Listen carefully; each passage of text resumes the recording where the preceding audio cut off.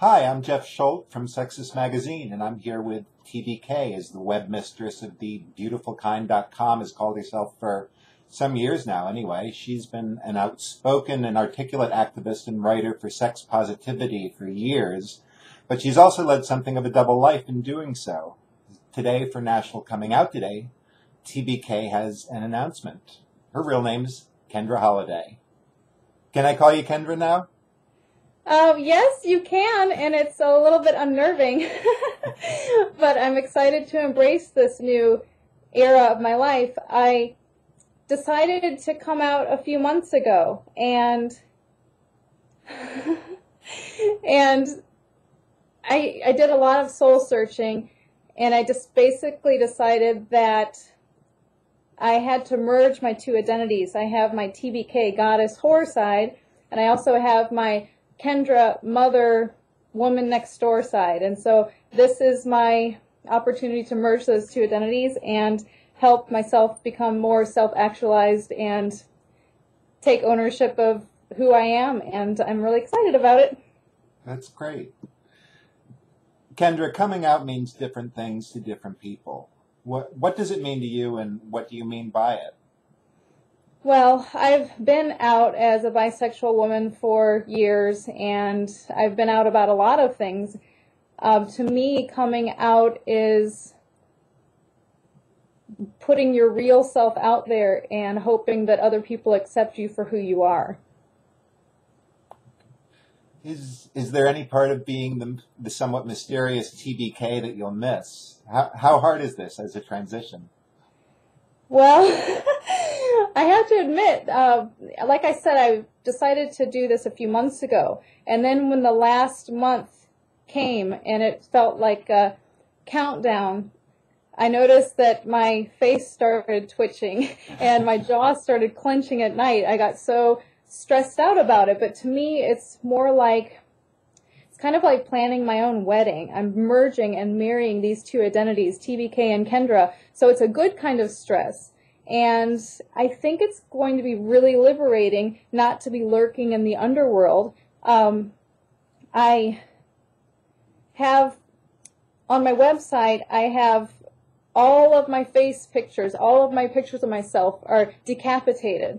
And so it's going to be wonderful to move forward and have my whole body on my website smiling. A lot of people have never seen me smile before, and I'm just really excited about that. And I'm really glad to be out in the daylight, in the sunshine. So there is that mysteriousness that I will still have in my private boudoir, but as far as being out and embracing and accepting myself for who I am and putting it out there, here it is. You have a beautiful daughter, I know, and a loving partner, and you've written about both of them at different times. What do they think of your coming out? Well, I'm very, very fortunate in that my loved ones accept me for who I am. My daughter knows I'm a goddess. My partner knows that I'm promiscuous, that I am in an open relationship. We're open and honest about everything. And they're very excited for me, and I'm really hoping that others can also accept me for who I am. Can you tell us what's going on with you this week? You've got a pretty busy coming out week going on, don't you? Yes. In addition to this being my very first video interview ever, and my face being on my website for the first time as of today, I'm also going to be the community interview on Eden Fantasy's Sexist Magazine. So all this week I'll be fielding questions from readers, and I'm excited that my favorite questions asked, I'll get to have an hour-long consultation with my favorite question asked, and they'll have a Skype interview like this too. and I just love talking with people about their sexual history and their turn-ons and their relationship questions. That's where my gift is and my talent. That's where I really love to spread that sort of love. And I've got a few little coming out parties to attend this week, and I will be featured in the Riverfront Times.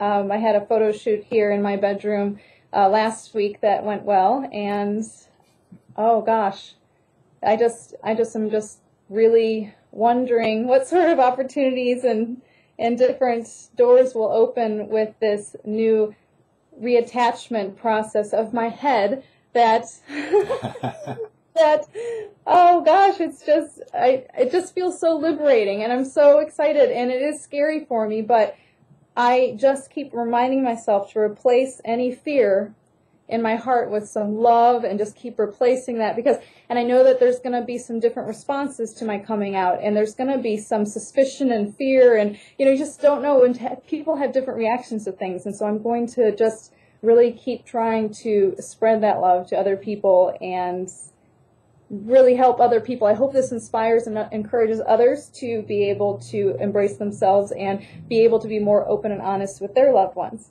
I hope so too, Kendra. How do you see your future shaping up? What do you have plans to do as Kendra Holliday that you didn't do before? Oh gosh, I really feel like people have been waiting to see who I really am.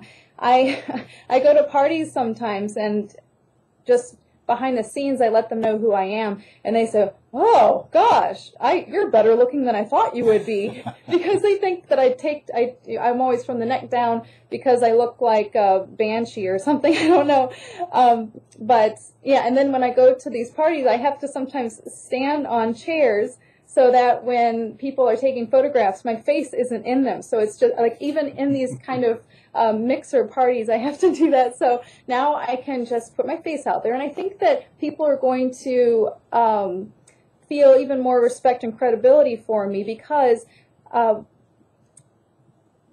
there's just so much to be said for being able to look someone in the eyes and say, this is what I like to do, this is what I am, and this is who I am. And for other people to see that, I think it will really help me with offering to do workshops and meet with other people and expand my horizons beyond my website to do things like podcasts, radio, do some more public appearances. Well, I'm thrilled to have been your first video interviewer.